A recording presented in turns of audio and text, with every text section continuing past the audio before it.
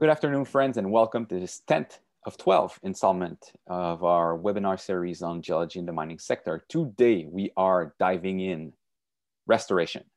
More specifically, we are moving on to our fourth and final block, which will cover the entire sector, the entire mining sector. So we started off going wide with, the geology, specific geology. Then we went deeper and deeper and deeper and deeper. And now we're going back wider, but with specific application in the real world.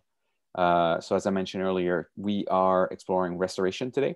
Very interesting subject, especially given how the law has changed over the past decades. So you'll definitely learn some interesting tidbits there. If you have any question during the duration of this webinar, feel free to write them in the right-hand corner of the screen in the chat box. We'll grab that information and pass it along to Francine at the end of the webinar.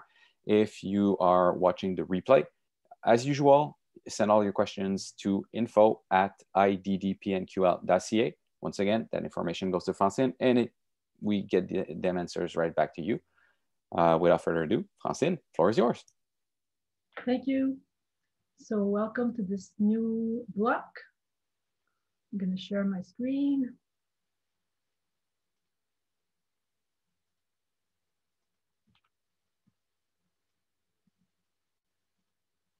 And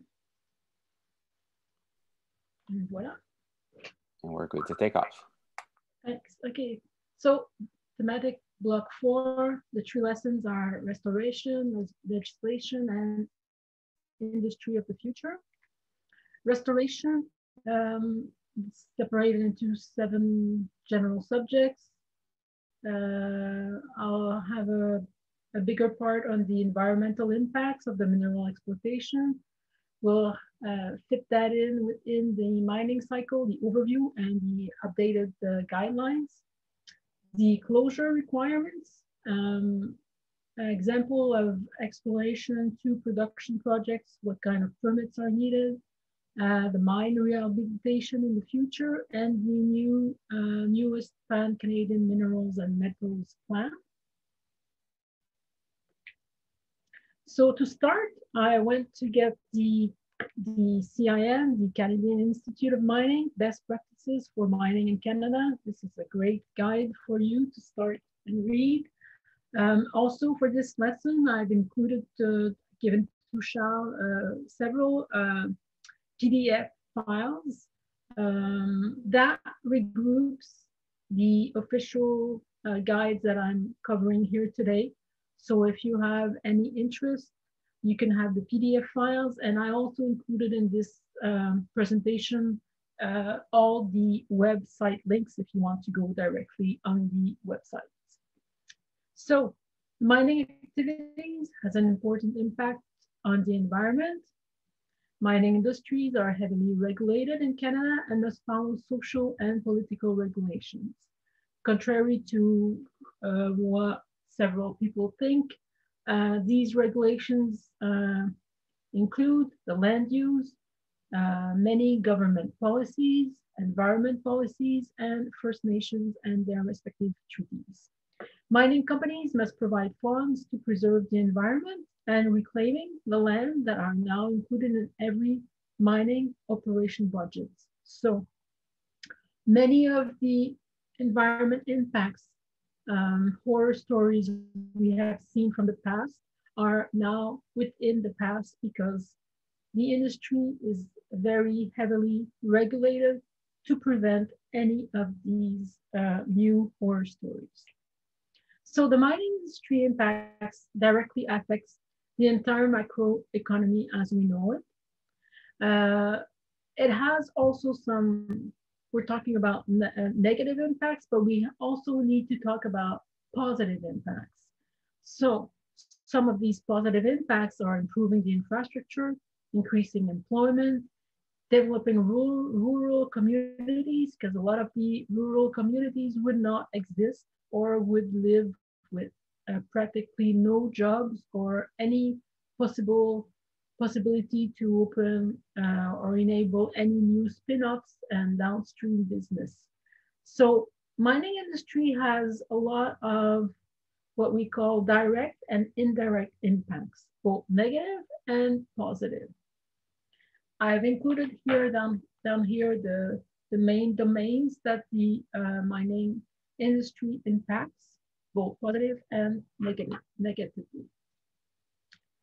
So most of these impacts are within what we call the environmental and social category. And these can include local communities, local cultures, wealth, unequal distribution, waste management issues.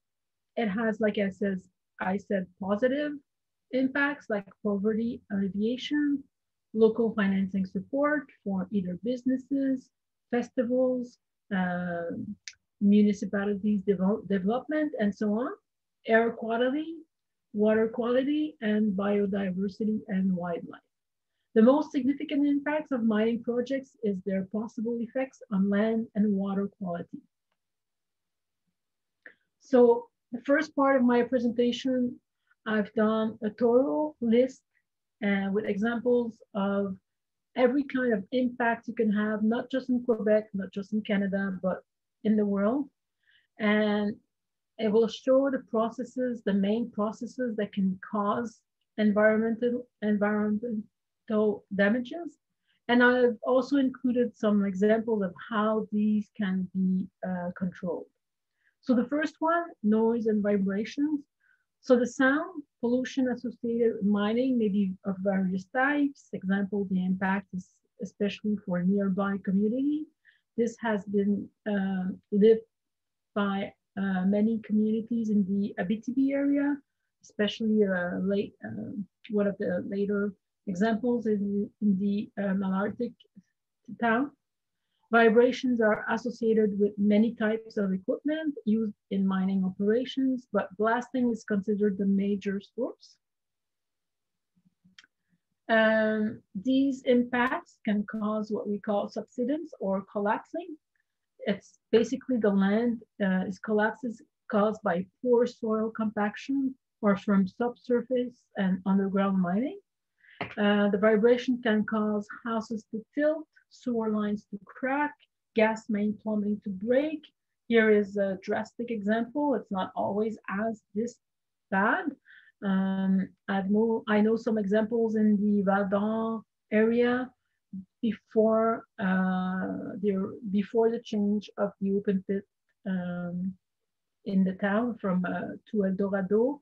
It was the first, I think it was Century Mining, and many of the houses near would complain about fishing because to vibrations, sewer lines, and plumbing, and etc. Every time the mine would undergo blasting.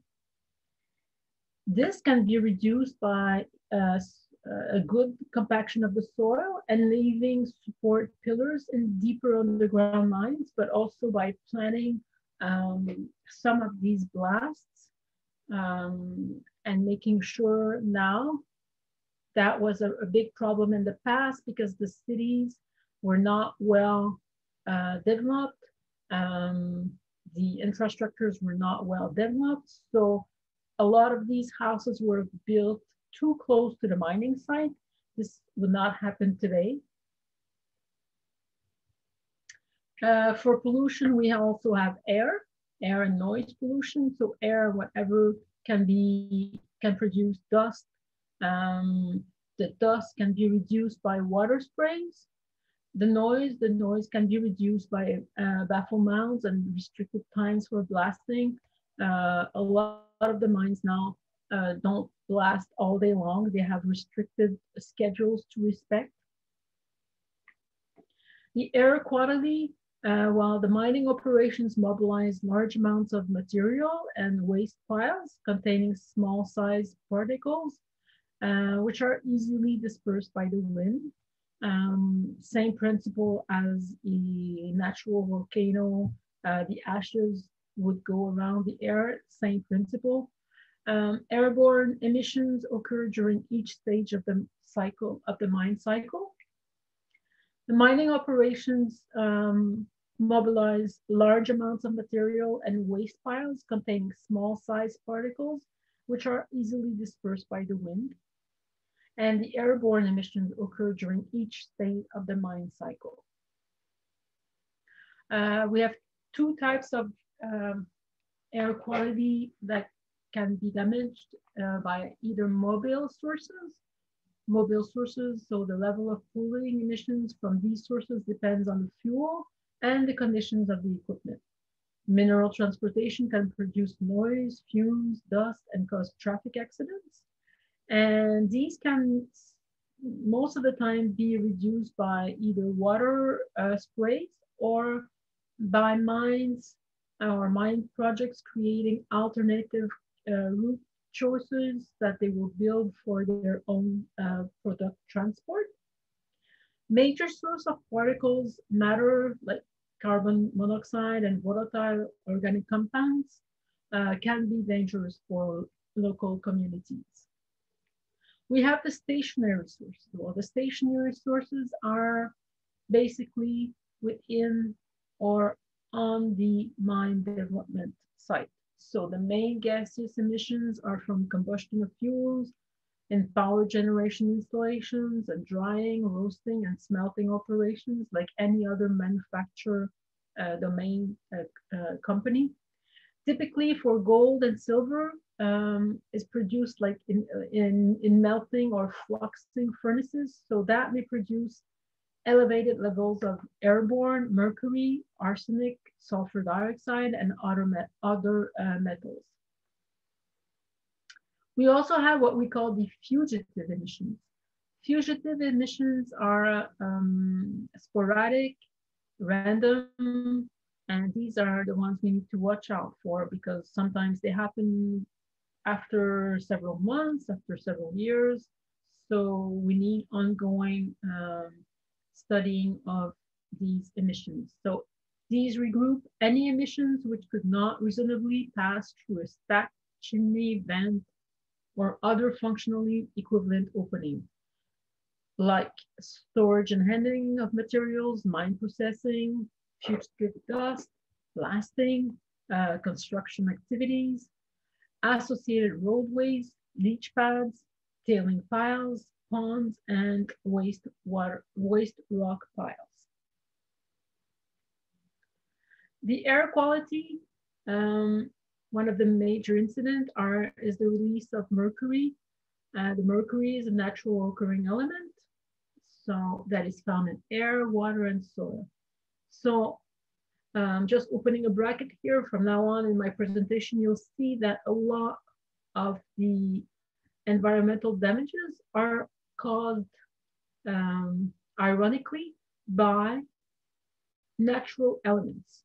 So most of the mining pollution is caused by the mix of natural elements which react chemically with the environmental elements where it is stored.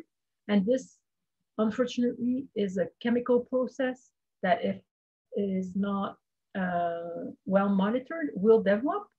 So the companies always have their own environmental department now to do the follow-ups before, while the mine is ongoing and at the closure. So coming back to mercury, mercury is considered by the World Health Organization as one of the top 10 chemicals or groups of chemicals of major public concern. Too long exposure to mercury, even small amounts, may cause serious health problems. Mercury is commonly present in some gold ore and is associated, and therefore is associated in waste materials. Ironically, mercury is one of the trace indicators for when researching gold. During metallurgical processes, mercury is in the ore is vaporized, particularly in roasters. If not collected by air pollution control devices, this mercury could be released to the atmosphere and impact the environment and public health. An example is for mercury in gold ore, for 10 milligrams per kilograms, and 1 million tons of ore processed in a particular mine, which is usual concentration, we would create 10 tons of mercury, which would potentially be released to the environment if it was not well monitored. I have included the National Geographic video showing mercury poisoning. I'll let you look at it at your own time. And I also included another video for the uranium mining in Niger and the air quality it has caused. So moving on, other type of pollution, moving on from air and noise, we're moving on to the next important one would be water. And mainly it is like a turbid drainage water. So this can be reduced by sedimentation lagoons and filtration. Most of the water pollution, again, is caused by the mix of a chemical reaction between two groups of natural elements combined together will create this pollution by their chemical process, unfortunately. Toxic leachate can be reduced by chemical treatment. So that is why now all mining projects and sites have their environmental department to do all these follow-ups and checkups before they occur, and if they occur, to get them right at the start. Tailings impoundments, waste rocks, heap leach, and dump leach facilities are also a big checkup. Tailings is a high volume waste that can contain harmful quantities of natural toxic substances. Again, these are all natural, coming out of the rocks, arsenic, lead, cadmium, chromium, nickel, cyanide, etc. These have to be watched out in the tailings, sitting there and not chemically reacting with the environmental material, to make sure that these impacts can include both contamination of, prevent contamination of both groundwater beneath these facilities and also surface waters. Spoil disposal is another of the ground we have to check. So spoil disposal, one for it can cause landslides or erosion. This can be reduced by drainage, compaction, and landscaping. Flooding by drainage water, the risk can be reduced again by containment in lagoons behind well-constructed dams with carefully timed releases to make sure that it doesn't make any natural water to flood. Turbid drainage, drainage water from mines or ore processing can smother aquatic plants and silt up rivers. So to prevent, again here, this is a natural process. It is the silt coming out of the water, very fine grain, that will, if not filtered out, that will cause turbid waters. This turbid water can be dangerous for the living fauna. This can be reduced beforehand by building sedimentation lagoons for the silt to sediment and let the rest of the water out of the system. Mine dewatering. So if an open pit or underground mines are closed or temporarily closed or put on standby, like we've seen in the previous lessons, for many causes like a lack of money, the metal we are mining, the commodity, the price is going down, so the company is putting it on standby. If it is not well guarded and looked upon, well, the water will pile up either in the open pit or the underground drifts and so on.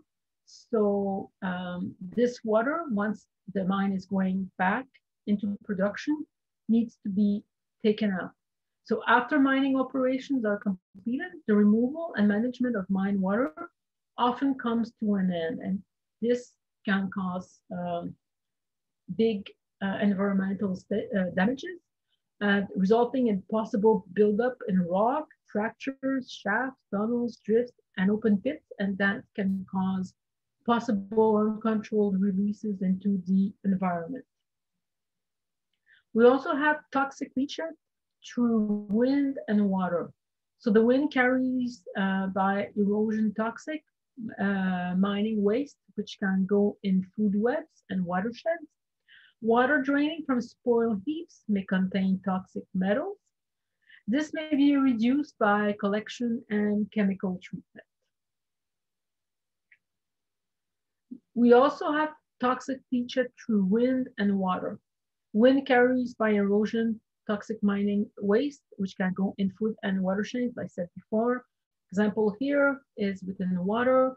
We've seen that sometimes we have like the actual fauna being intoxicated by these toxic leachates. Example here, toxic leachate, water, again, natural phenomena with the chemical process of oxidations of iron-rich either soils or water just being oxidized by the air and the reaction causing the red waters. We have another environmental damage classified under erosion, but not a natural erosion, not from wind, but man-made erosion. And this happens often within mining operations, which are routinely modify the surrounding landscape by exposing previously undisturbed earthen materials. The soils contaminated from chemical spills and residues at mine sites may pose a direct contact risk.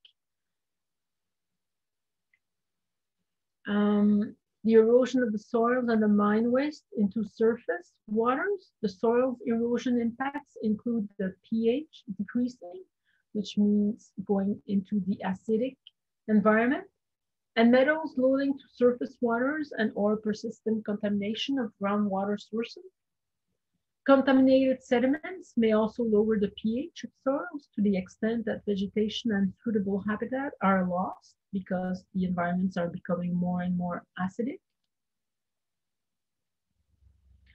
So we have what we call the acid mine drainage, the AMD, caused, and we'll see a little bit later on, but mainly from bacteria which eats iron sulfide, the FES, which enrich soils and will create the sulfuric acids, the H2SO4, which can flow off within nearby water streams if not contained, if not well contained. And that was one of the major problems from the mines of the past. The acidic mine drainage and contaminant leaching, metals such as gold, copper, silver, and molybdenum often occur in rock with sulfide minerals. These sulfides in the rock, excavated and exposed to water and air during mining, form sulfuric acid that can affect the entire ecosystem. And that was one of the major impact of our, unfortunately, historical older mines. If we move on within the habitat loss category for environmental damages, we have animals survival that depends on the soil conditions, the local climate, the altitude, and other features of the local habitat. Mining causes both direct and indirect damages to wildlife. Mining activities can be short-term impacts or long-term impacts, depending on how these are taken care from the beginning. The habitat loss, the impacts stem primarily from disturbing, removing, and redistributing the land surface, we call the overburden, as we saw. Well, that will affect both mobile and sedentary animals. But the mobile wildlife species, they have the advantage like game animals, birds, and predators to leave the areas. Mostly they will just move on. The sedentary animals, them, like the invertebrates, the reptiles, the rodents, and smaller mammals, they will be the most affected because they are the ones staying in the area. We also have what we call the habitat fragmentation due to um,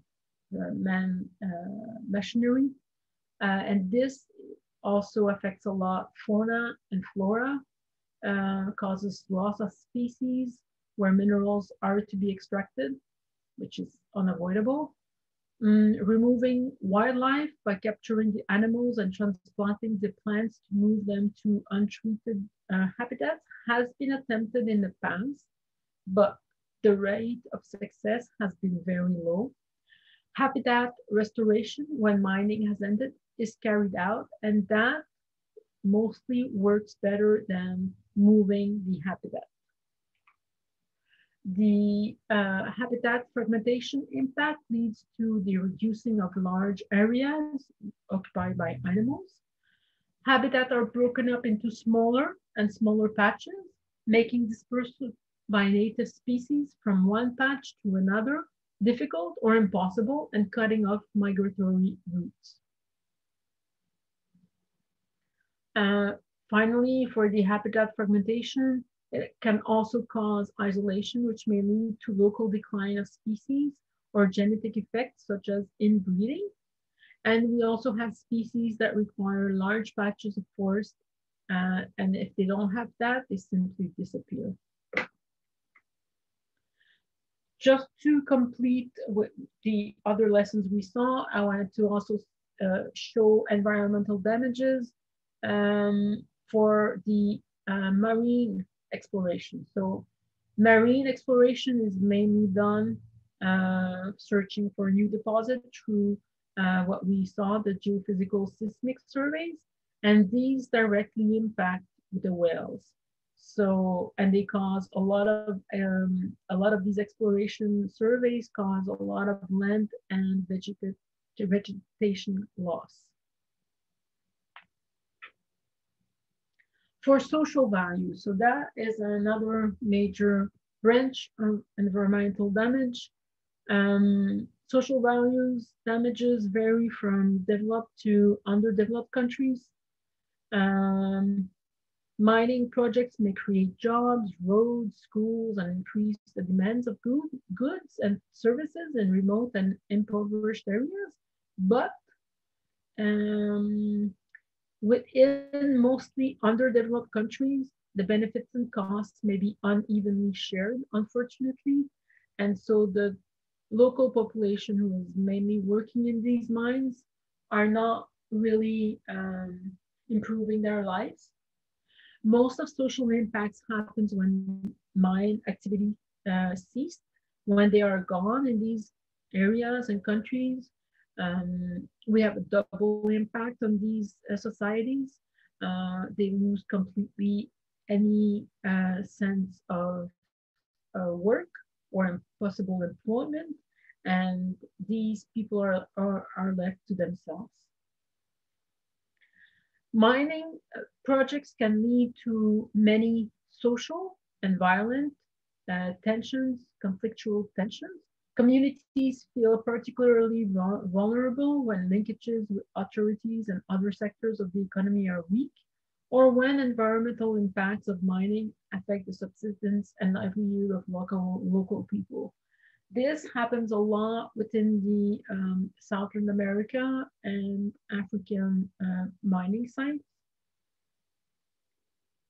We have also, like I said, the mining projects and violent conflicts, and between two or several military bodies control the mine product.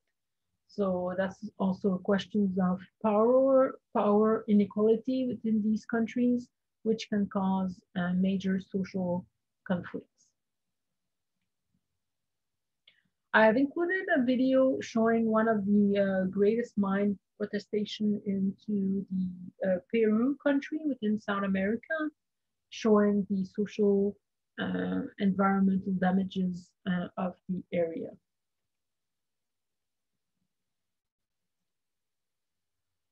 Another big social impact is when we have the what is called human displacement and resettlement.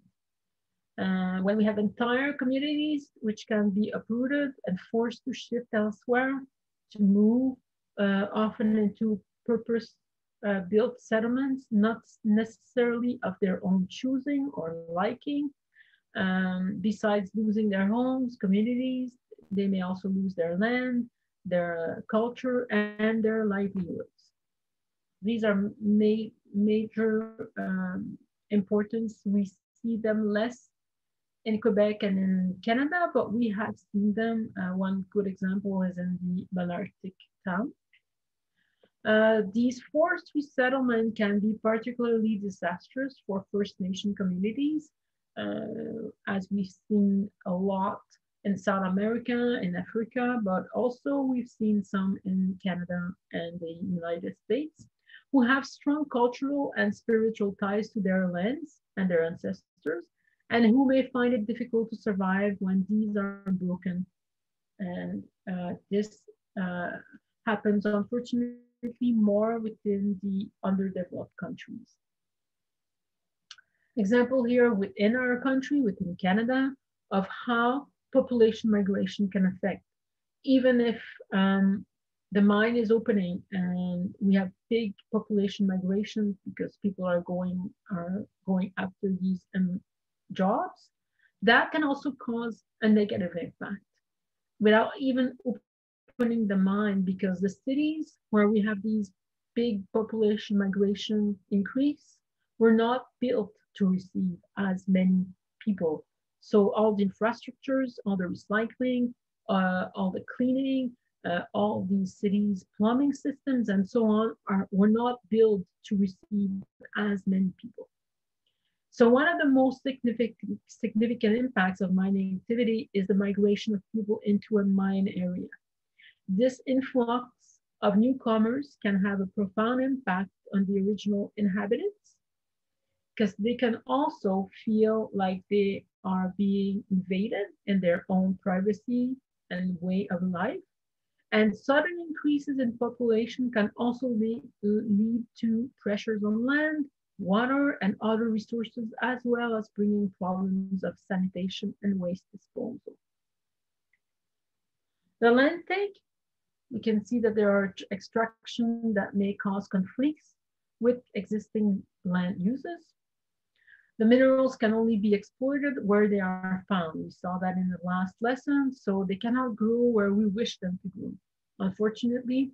So wherever they are, this is the place that we need to mine them, if we have to mine them. So makes land use conflicts more likely, since there is a limited choice of locations that can be exploited.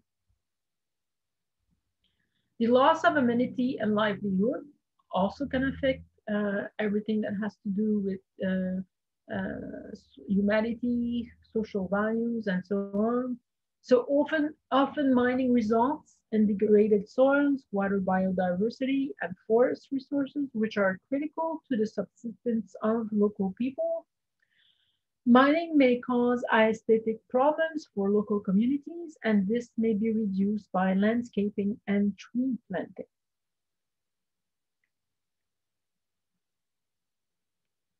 The loss of amenity and livelihood. All mining projects must ensure that the basic rights of affected individuals and communities are upheld and not infringed upon. So, including the rights to control and use the land, the right to clean water, and the right to live in it.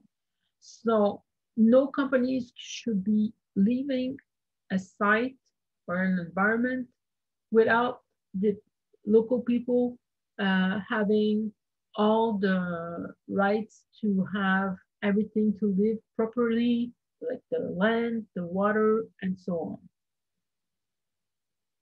Climate change. This is a big one that is known to be caused again by mining industry. Mining, it's not all kinds of mines that can affect as much the mining industry, the climate change. The main mines that affect Climate change, as seen here, 45% of these are coming from what we call the burning fuel for electricity and heat mines, mainly from coal, 20% of the world's primary energy demand, contributing to global warming through direct emissions when burned, but also through fugitive emissions that are released during the process of mining coal, but also from under the Earth's surface.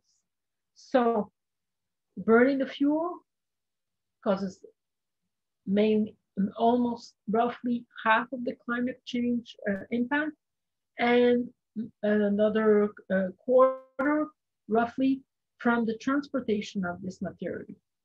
So these are the two main areas to focus. If we move on to another factor that impacts humanity, people, populations, and so on, cities, is the public health. Contaminated substances and wastes in water, air, soil have serious negative impacts on public health. Consequences may cause or contribute to an increase of mortality or an increase in serious irreversible or incapacitating illnesses. Unfortunately, again, many of these are directly or indirectly set upon the mine employees, which have higher probabilities to undergo long problems in their lives due to their contact. So that is why the companies for the several past years have included a serious programs to wear the safety equipment, individual safety equipment, and have teams to make sure that these are respected for the protection of the mine employees. We have the cultural and aesthetic resources. So for both possible direct and indirect impacts to cultural resources. Complete destruction of resource through surface disturbance or excavation. And we also can have the degradation or destruction due to topographic or hydrological pattern changes, or from soil movement, removal, erosion, sedimentation, and so on. Examples also that were seen mostly in South America and Europe was the unauthorized removal of artifacts or vandalism as a result of increased access to previously inaccessible areas, and also the visual impacts due to clearing of vegetation, large excavations, dust, and the presence of large-scale equipment and vehicles. I've included also for your own visualization the gold mining video if you want to go see it, and its effects on the environment. So now we're going to move on to the mines, what we want to cover, the restoration legislation. So within the mine life cycle, we are now within the fourth and final stage, the closure. A little overview before we go into details. So the mine closure is the last phase of the mining life cycle. It consists of the rehabilitation of all areas affected by the mining activities. And the mine closure, as we have seen in the last lesson, corresponds to when the ore extracting activities have ceased and the final decommissioning and mine reclamation is completed for different reasons, mainly running out of ore resources or declining of commodity or metal prices, which make the mine uneconomic to operate at a given time. Mines must plan their closure and restoration procedures before it opens and is in production. So this is a major changing legislation that has occurred and which was absent from all the historical mines horror stories. And this was defined to make sure that no more environmental disastrous effects would be done by the mining companies. So there are four, for the closure plans, these include four major objectives as defined by the Canadian Institute of Mining, the CIM. So they are done to mainly to protect the public health and safety, to alleviate or eliminate environmental damage, to achieve a productive use of land or a return to its original condition or an acceptable alternative, and finally, to the extent achievable, to provide for sustainability of social and economic benefits resulting from mine development and operations. As we've seen in the last lesson, when the mining companies must plan their closure and restoration procedures before its opening and its initial production. As this is done, it also has to set aside an approved budget before mining operations begin, the mine, for the post-mining period. And this is mainly done for the mine reclamation.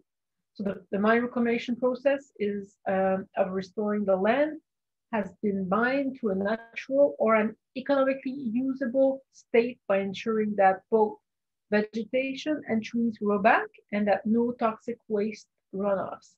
So as before the mine opens, as important the plan is to set up the concept of the development of the mine and all its buildings and infrastructures, they will also have a plan set up with the step-by-step to restore that area to a respectable natural environment process. The mandatory mine rehabilitation code from the CIM includes the protection of openings to surface, the open pits, the stability of crown pillar, room, and pillar operations, the tailings of dams and other containment structures, surface water monitoring, the groundwater monitoring, the metal leaching and acid rock drainage requirements, physical stability monitoring, and finally the vegetation state. So as we've seen in the last few lessons, exploration, mining, reclamation, or closure. So the mine rehabilitation from the CIM, the main recommendations, through training and experience acquired skills in the mining industry can be transferable to other economic activities, often within the same community. This is very important because community employment and economic opportunities such as the jobs and the business opportunities, so both for the jobs that were created to work on the mine, so the trades personnel, the equipment operators, and the mechanics, security, first aid, etc., they would be used for within the business opportunity for the end of the cycle. They could be on site for the site reclamation, the tree planting, the setup of the drainage systems, the water sampling and analysis, and the security services. So these trades could be recycled to be present within the last phase of the mine. The mine rehabilitation recommendations, through the training and so on that we see. So this is an important factor as when the company leaves, at the same time, the company assures that all the community within the area can be economically active and secure their finances through ongoing work on the site for several years. So now we're going to move on to the closure guidelines, and I'm just going to give you some important excerpts from the major legislation. I've included in the documents for this lesson many of these official PDFs files, and I will also include on my slides the links, the important links for these legislation. But for this presentation, I wanted to generalize these so that the major knowledge of these can be exerted within this lesson. So under the Mining Act, every corporation that carries out mining activities covered by reclamation requirements set out in the Mining Act, they must submit a closure plan to the ministry, the MERN, Ministry of Energy and Resources of Quebec. So their closure plan, they need to have a closure permit requirement. That's one of the requirements. The closure plan must be approved by the MERN before a mining lease can be issued. So before approving the plan and the amount of the financial guarantee that must accompany the plan, the MERN itself will consult the MELC. The MELC is the Ministry of Environment and their fight against the climatic changes.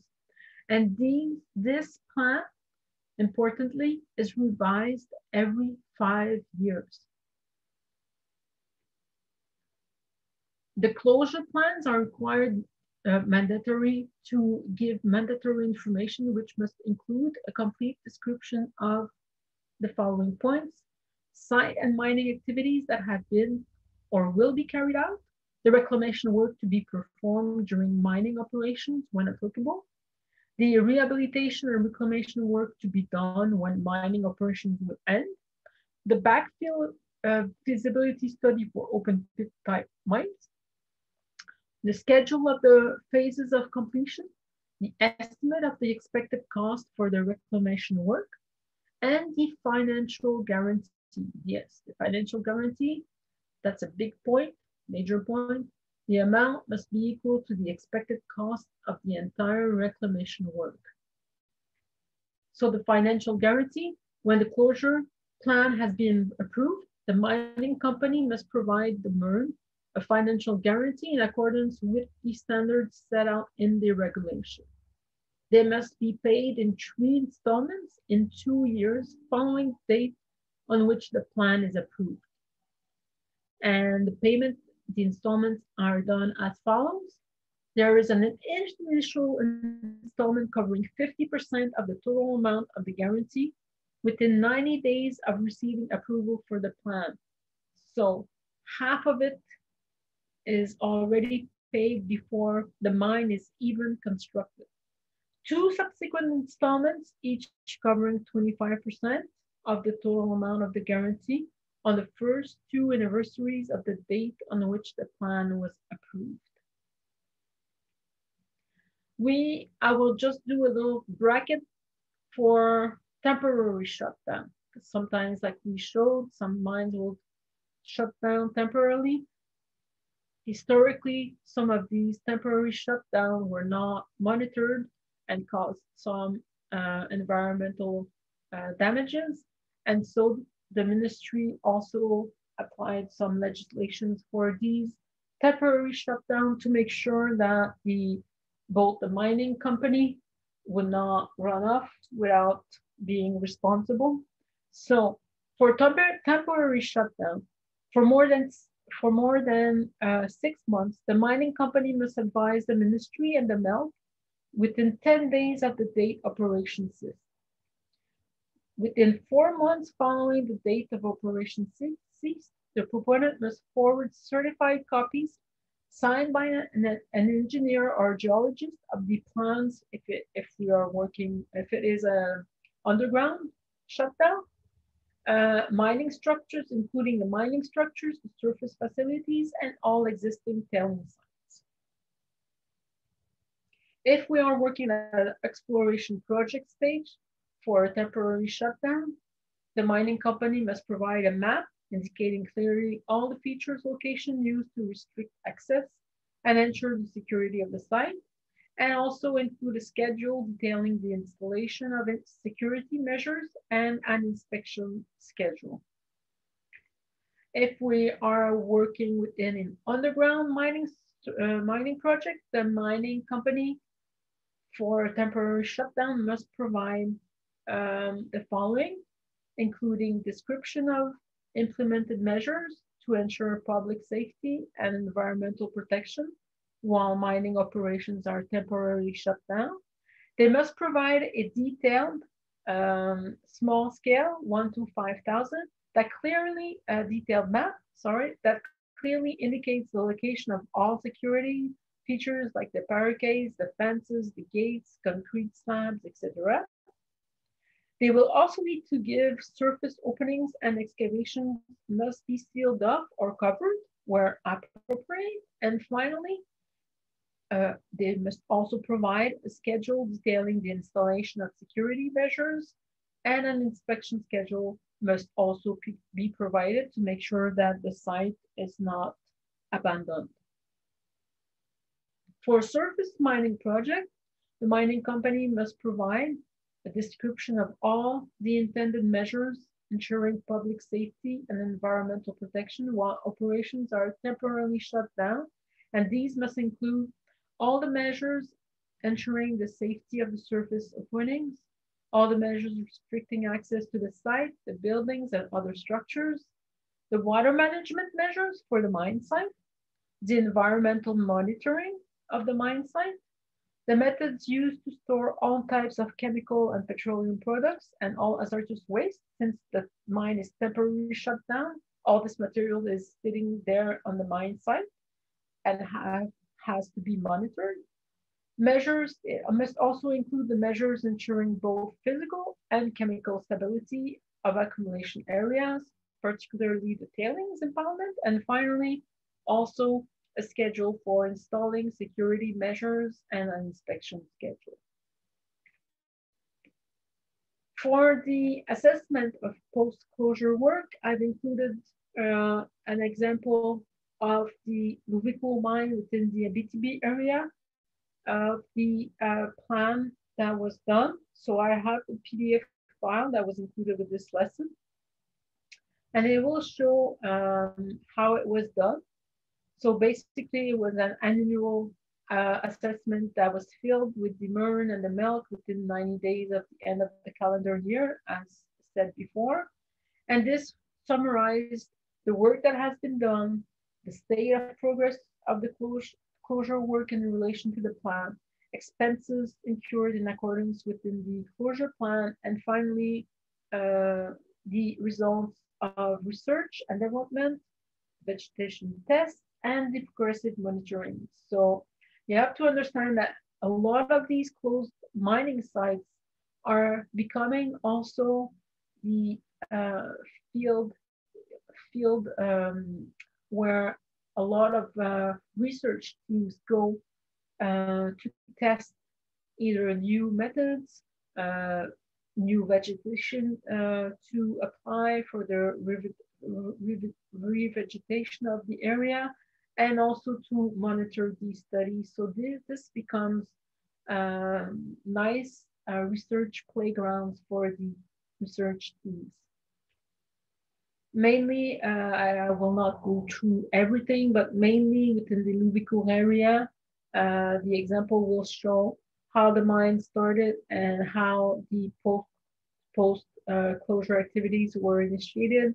And it is a case study showing all the legal aspects of the mine closing, the activities related to the dismantling of the site, and the performance of their tailing ponds and control with the acidic rock drainage. The deadline for completion of closure work is also very important and is very constrained, and there is a legislation to follow. Closure work must begin within 3 years of the cessation of operations. The mine may exceptionally require work to begin before this deadline or authorize an extension. An additional period may be granted for the first time for a period not exceeding 3 years and for additional periods not exceeding 1 year. I've also included another example. This time is in Ontario for the Côté Gold project closure plan done and defined for the I Am Gold company. And it will show an example of the certificate of release. Certificate of release, which is the chapter, one of the chapters for the legislation. And it will be issued when the MERN is satisfied with the closure works and that the MERN confirms that they have been completed in accordance with the closure plan approved by themselves and that there is no money due to the MERN for the execution of the works and everything is conform to the agreement. The MERN is satisfied that the condition of the land affected by the mining operations no longer poses a risk for both the environment or for the human health and safety, and in particular poses no risk of acid mine drainage, the AMD. So I just wanted to do those parentheses here for the chemical processes, so you understand the difference between the AMD and the NMD, which is the acidic mine drainage versus the neutral mine drainage. So what makes a mine site have significant effects on the environment? Well, we have both the physical stability issues and the chemical stability issues. What are the DMA and DMM? So the mine drainage contaminated by natural geochemical phenomena. The reactions between certain waste minerals and their environment. But understand that the waste minerals, we call them waste minerals, but they are natural occurring minerals. So for the acid mine drainage, the result of the natural oxidation process is either from chemical, electrochemical, or biological, like we saw before from bacteria, of sulfurous minerals found in rocky materials exposed to air and water. So it's a natural oxidation process. DMA drainage is basically low pH, so within acidic environments. And the high concentrations of heavy metals and soluble sulfates are within these sites with high concentration of dissolved solids. They may also have contaminated neutral drainage, and these they reflect acidification of an area where there's be no oxidations of the sulfides. So we can therefore have contaminants released as a result of oxidation, but at a neutral pH. This time we are within the 7 pH, which is not acidic. And these are within high concentrations of heavy metals and soluble sulfates. And the mine drainage, whose chemical quality is affected by passage through the mine waste, but which is not acidic, as seen here, within time, the concentration of zinc within the time, and within time, the concentration of the pH, with it's made majorly neutral around the 7.5 pH. This I've included so you can see the difference between the Mining Act legislation if you are within an exploration or a mining project. The closure needs to be considered throughout the life cycle, as we've seen so far, and is not just happening at the last state or the post-closure step. These will show the several elements that must be considered in the closing of the mine. Planning and the closure of the mine. Planning is a cycle itself. So it will start with knowledge base using to define the plan. The closure, vision, the principles, and the objectives are defined with this knowledge. And then identifying and assessing and the opportunities, risks for this planning, the closure activities, the success criteria, the closure costs, and the closure execution plan to make sure that everything is monitored maintain and manage to make sure that this plan is certified. So the definition of satisfactory condition. At the top, I put the utopic visualization. We are moving from this environment to a perfect green environment. This is utopic, this is realistic. So we can still see some of the topography effect of the mining, but these are reduced and revegetated, and so then the area can be reused for other purposes. So the aim of the site closure plan is to return the site to a satisfactory condition. That is the thing to remember. It will never be returned to its initial state. Eliminating unacceptable health hazards and ensuring public safety, limiting the production and spread of contaminants that should damage and receive environment, and in the long term, aiming to eliminate all forms of maintenance and monitoring, returning the site to a condition in which it is visually acceptable, which is called a reclamation, and returning the infrastructures areas, including the tailings, impoundment, and waste rock piles, to a state that is compatible with future use. This is the rehabilitation. So this is the major thing to remember too. That, of course, it will never come back to its initial state, but it will come back to a satisfactory state that will be used for future purposes. Several other conditions or parameters must be added to the closure objectives. So it must include the company policies, guidelines, resource timing.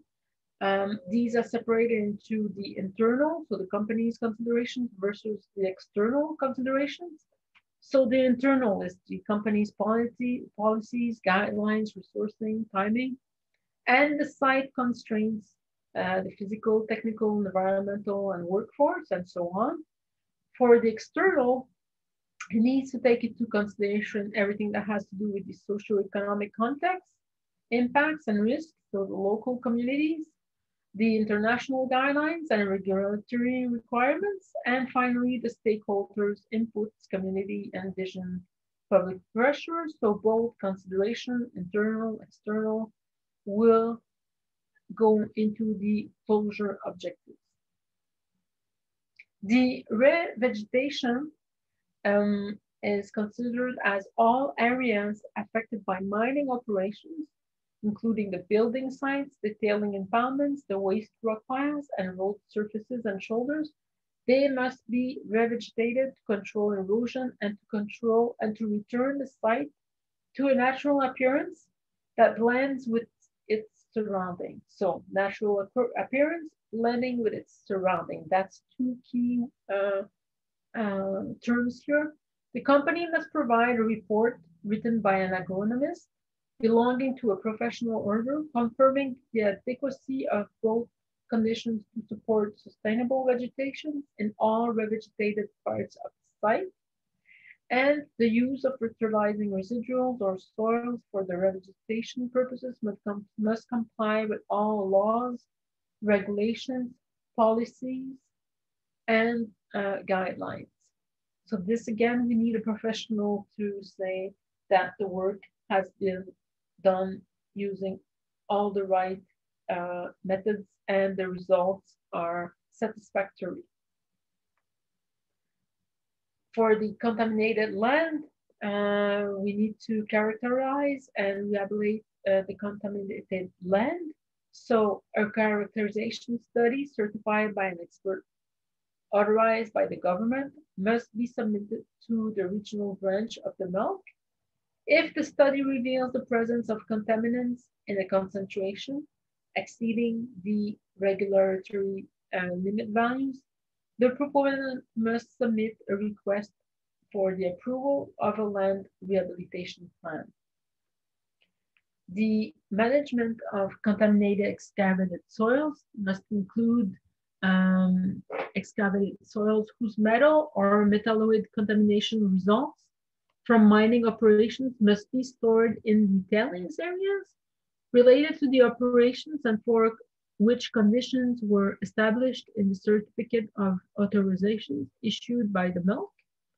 The management of contaminated excavated soils must comply with the laws, regulations, policies, and guidelines presented in the document called the Intervention Guide, Soil Protection, and Contaminated Sites Rehabilitation. So again, we need to move from the operated mining site, possibly contaminated land, to a complete revitalized area which complies with the environmental look and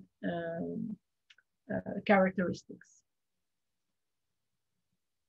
For the buildings, infrastructure, and equipment, the buildings and surface infrastructure, all the buildings and surface infrastructure must be dismantled unless the proponent can show that they are necessary to achieve and maintain a satisfactory condition to monitor and maintain infrastructure or to support the area's socio-economic development. All the concrete foundations in the ground may remain if they are free of contamination and if they pose no risk to the environment. 2 regulations to comply with. We have the regulation respecting the landfilling and incineration of residual materials and the good practices guide for managing dismantling materials of the milk. For underground infrastructures, any opening or access to the underground workings, service tunnels, pipeline, drifts, or any support infrastructure, waterworks, culverts that will remain in place must be sealed off and decontaminated if required. The proponent must provide a plan signed by an engineer indicating the location and nature of the decontamination work, if applicable. The transportation infrastructure, again, the main road access to the mine site must be kept in good condition, along with secondary roads used to monitor and maintain the mine site infrastructure. The land must be reclaimed as follows. The tailings, waste rock, or other contaminated material used in their construction must be removed. The bridges and culverts must be removed to restore the natural flow of any water banks. The banks of rivers and streams must be stabilized by planting vegetation. The road drainage ditches must be filled in unless they are needed to access the site. And the natural flow should be restored and backfilled surfaces should be leveled and planted to prevent any erosion. So the mine site runways may be left intact along with all related infrastructures if they are in good condition and will not harm the environment. All the surface equipment, machinery now, they must be removed from the site. All the mining equipment, head frames, hoists, pumps, conveyors, etc. All the ore processing equipment, the grinding mills, the flotation cells, the cyanidation tanks, the thickeners, etc. All the heavy machinery, the motor vehicles, the drills, the shovels, blah, blah, blah, etc. All that, they must all be removed from the site. The stripped areas and excavations, example for bulk sampling, has to be put back as much as possible to a natural topography of the area. So the excavations and stripped areas must be backfilled where appropriate and slope gradients reduced and the land level to blend with the surrounding natural topography.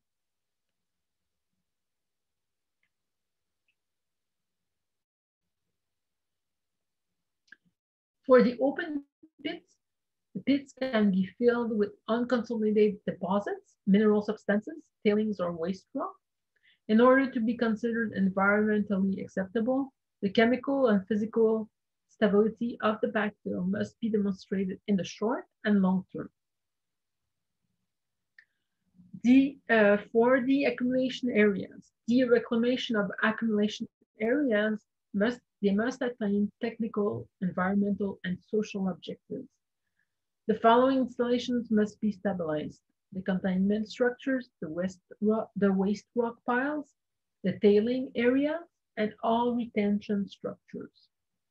Finally, the reclamation must consider the potential future uses for the site, and the reclaimed areas must blend with in the natural landscape topography.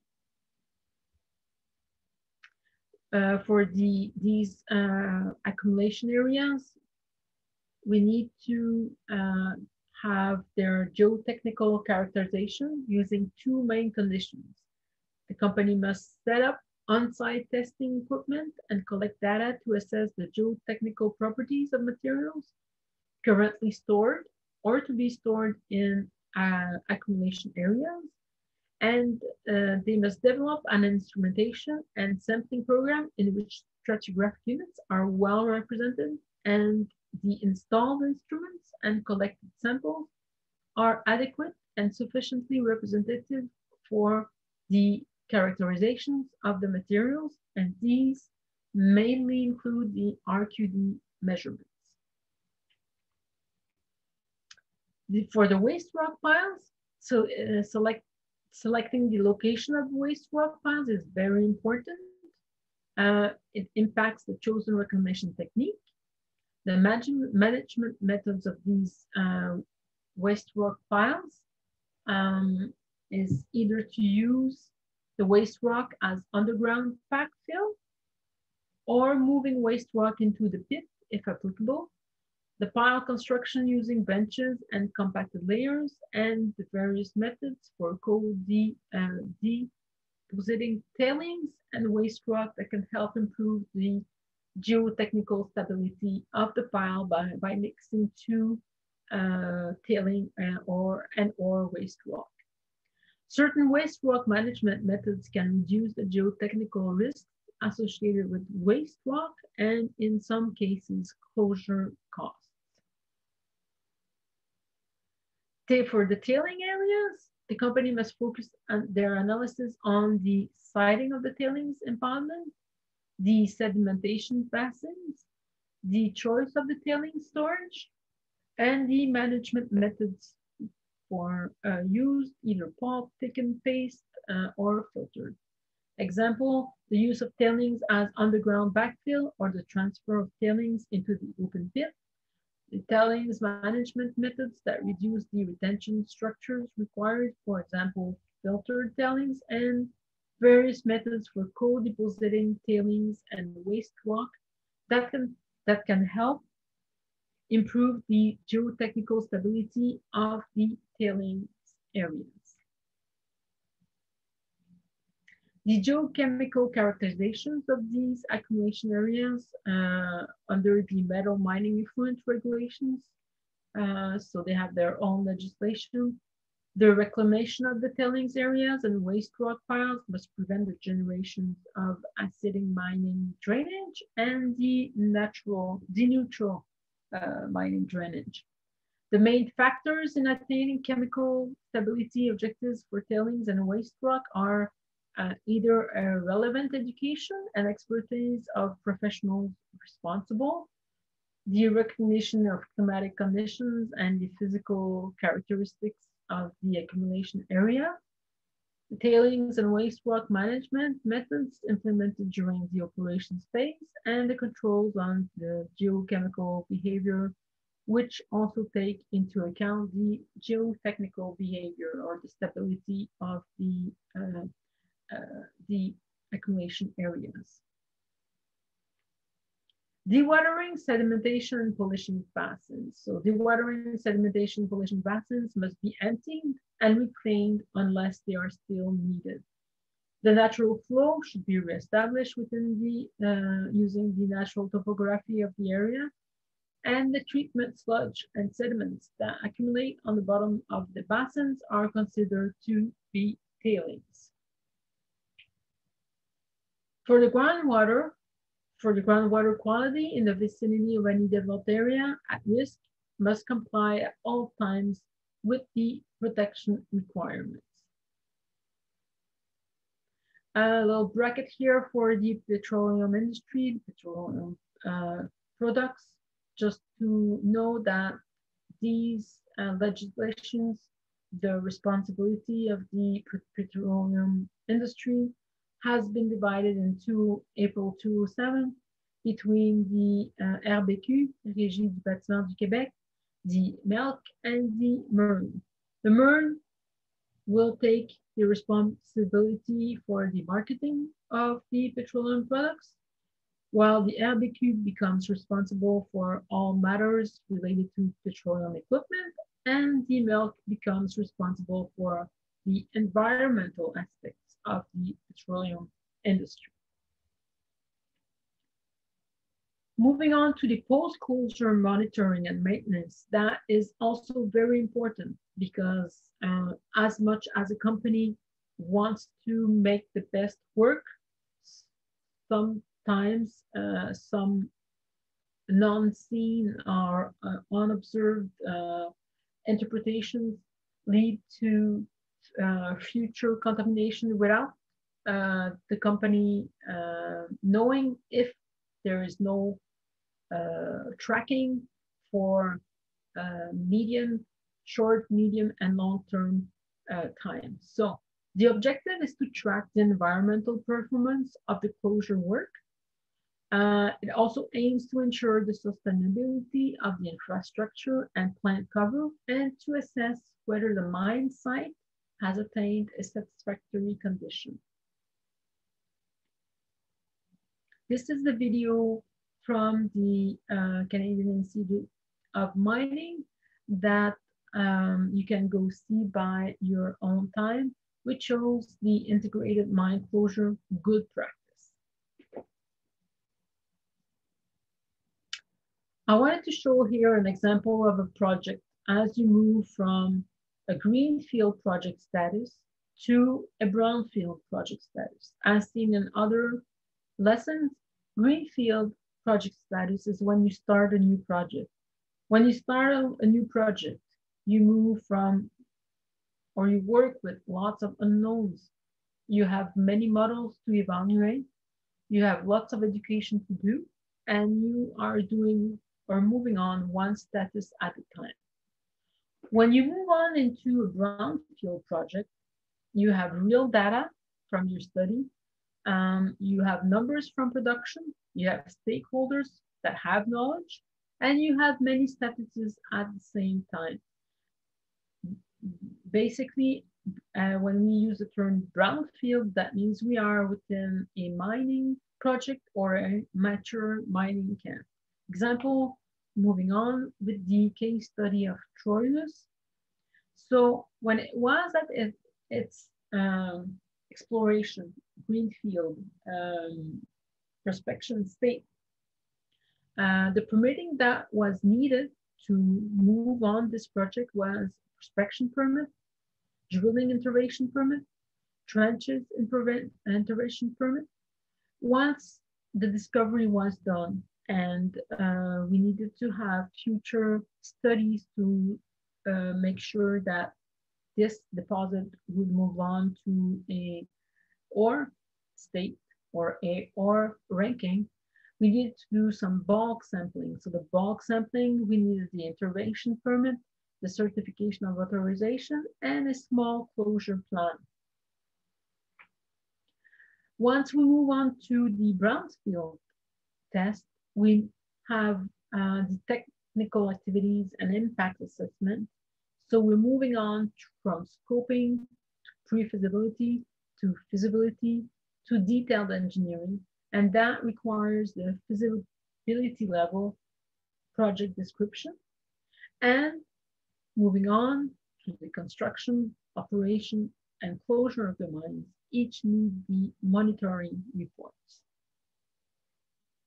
Example for the Troilus case study, we have all the list of permits that were needed to move on from an exploration project to a mining project. We needed, of course, the first intervention permit, including drilling, the tree cutting, etc. We needed the land use lease for any road, building, waste pile. We needed to have a project notice. We need to have studies, impact studies, both for the provincial and federal government. We needed to have the mining lease. Then we needed to have the closure plan, including all the financial guarantee budget. Finally, we had fauna permits. We also had archaeology permits. Archaeology permits for us, mainly in Quebec and Canada, are for the surface and subsurface studies, where we have archaeological teams coming in and digging for some artifacts that can be found within an area, so that it is done prior to the mine construction, so that these are not lost. And finally, we have the construction permits. So, example here from the case study, for Troilus, it was one of the first to have built community relations. It was the first IBA in Northern Quebec at the time. The IBA is the Impact and Benefit Agreement with the First Nation population. It was an agreement with the Cree community of Mistissini, but it also included the Chibougamau, Chapé, and Uche Bougamau. And many regional people worked at the mine. So all the PDF files that I have given to Charles for this study, for this lesson, I've also included their links, their website links, and I've also included their PDF file formats if you are interested. So these include the Quebec's Guide to Mining Restoration in Quebec, the Integrated Mine Closure from the CIM, the Minister of Environment and Fight Against Climatic Change website, the Ministry of Energy and Natural Resources website, the Mining Act, the Regulation and Respecting Mineral Substances other than petroleum, natural gas, and brine chapter from the legislation, the Environment Quality Act, and finally the directive pertaining to the mining industry. Unfortunately for now, it is mainly only available in French. I've also included some references for specific actual environment impacts that we hear in the news. First two for the Iron Lake Bloom area, and the third one is for the red waters from the Shefferville area.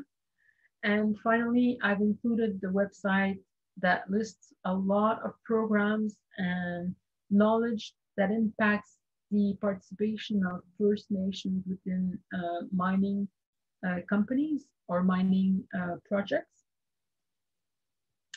And before showing the an example video of a rehabilitation for a gold mine, just wanted to move on and show the mine rehabilitation in the future, which is taken very seriously to prevent any of the historical horror stories. And I've included all of the main PDFs for these files too. So these show that the mines, as we all know, provide the critical minerals and metals needed for modern society, but these resources are not properly damaged, and the mining activity can impact local environments and biodiversity if they don't follow the legislation. Nowadays, the mines prepare for rehabilitated landscape right from the beginning in a process known as progressive reclamation. So the Natural Resource Canada, a government entity, funded the development of what is called the Canadian Minerals and Metals Plan, and that supports sustainable mining practices throughout the mining life cycle. It is a milestone in Canada's mining history because it includes visionary and strategic directions that governments, industry, and stakeholders can pursue to drive industry competitiveness and long-term success. This is a generational initiative and will raise the Canadians' awareness of the importance of the mineral sector. It will respond to ongoing and emerging challenges for all its impacts on the communities, and it will help position Canada for opportunities offered by an evolving economy. So I've included the links to either the websites or also the documents PDF sites.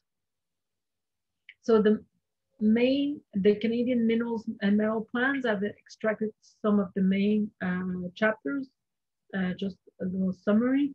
So for the environment, what they see is a continual reduction of mining environment footprint, a circular economy where mine waste is transformed into useful products and environmental liability is reduced, enhanced mine closure planning and environmentally reclaimed mine sites, and the systematic climate change adaptation planning, and all this to their goal for protection of Canada's natural environment underpins a responsible, competitive industry. Canada is a leader in building public trust and developing tomorrow's low footprint mines and managing the legacy of past activities.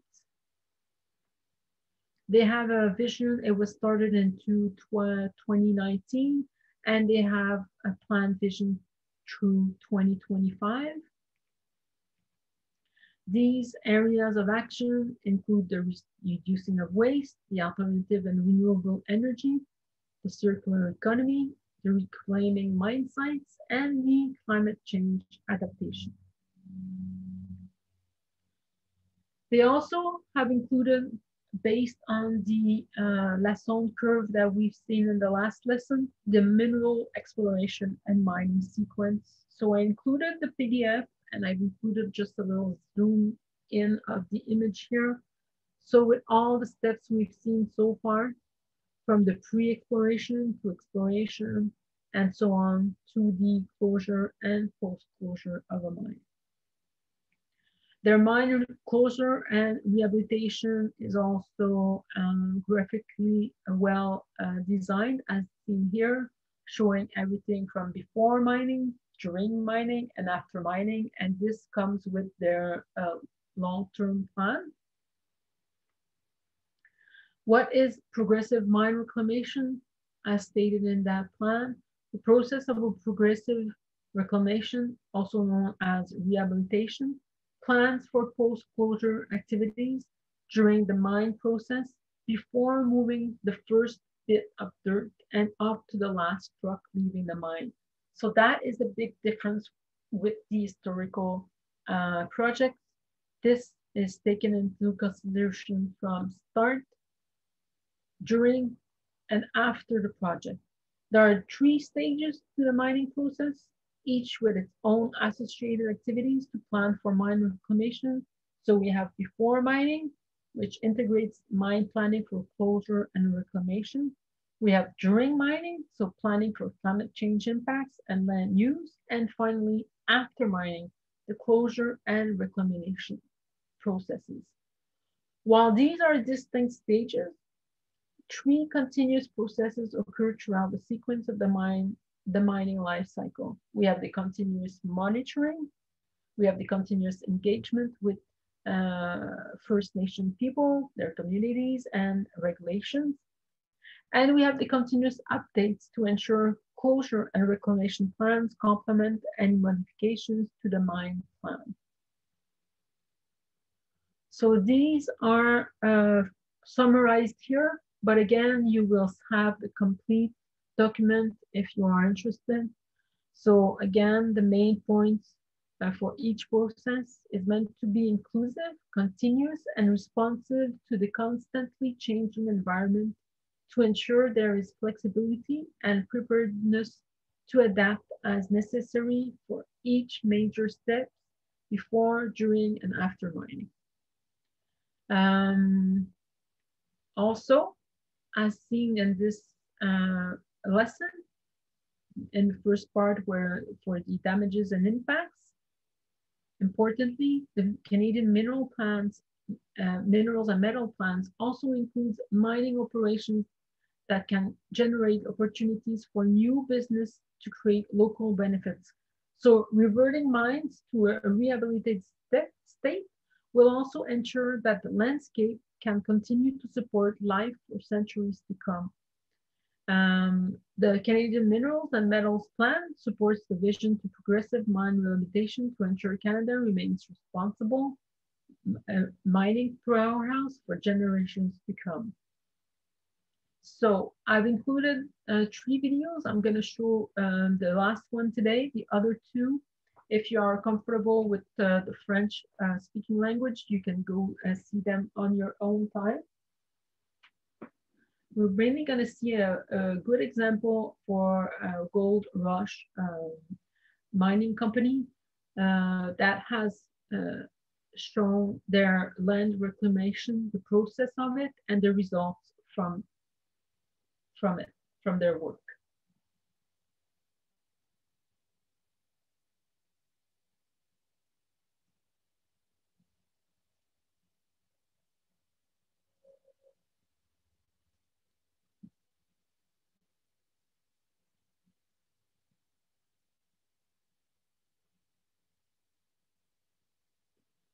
For when your special delivery arrives, meet the Google It's Finally Here notifier, Nest Hub Max from Google.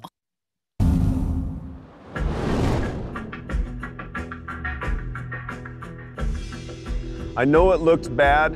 It looks like a big hole in the earth, but what you can't see is what we're gonna do. I've been a miner all my life.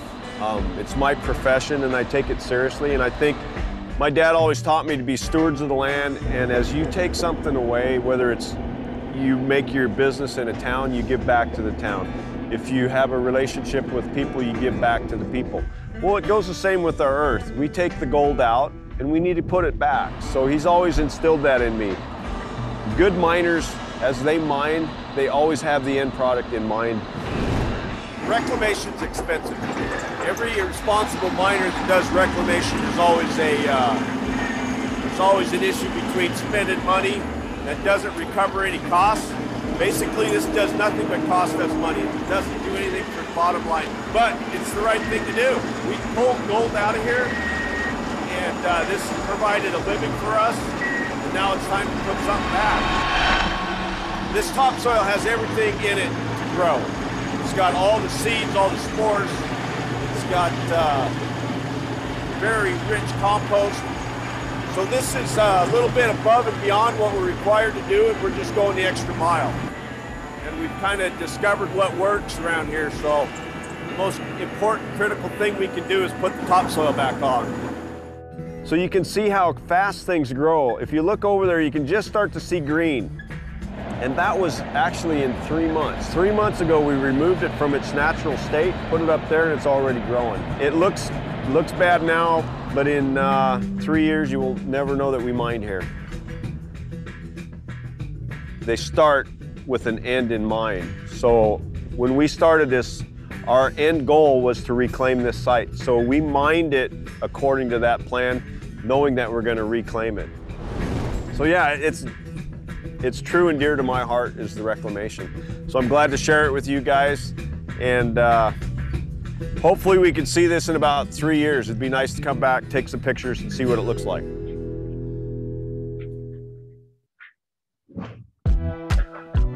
So this ends this week's lesson.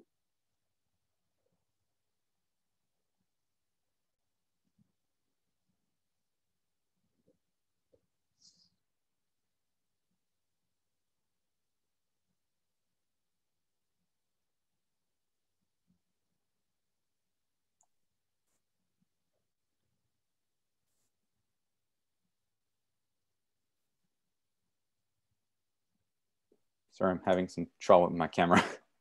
Okay, no problem. Okay, for some weird reason. All right, camera decided to let me down. So, well, Francine, thank you once again for some really insightful webinar. It was really interesting. Just let me Thank try you. it one more time. Okay, well, people can see me. It's not a problem. Once again, thank you very much. If you've made it this far, we really appreciate it. As usual, if you have any questions that may come up after viewing this specific webinar, just email us at info@iddpnql.ca. We'll make sure to get the most accurate answer, and we'll get it back to you as soon as possible. For those of us that are attending, we will see you in 2 weeks for our 11th installment. And the last one will be early in December. And I think that pretty much sums it up. So be safe, have fun, and we'll see you soon. Thank you.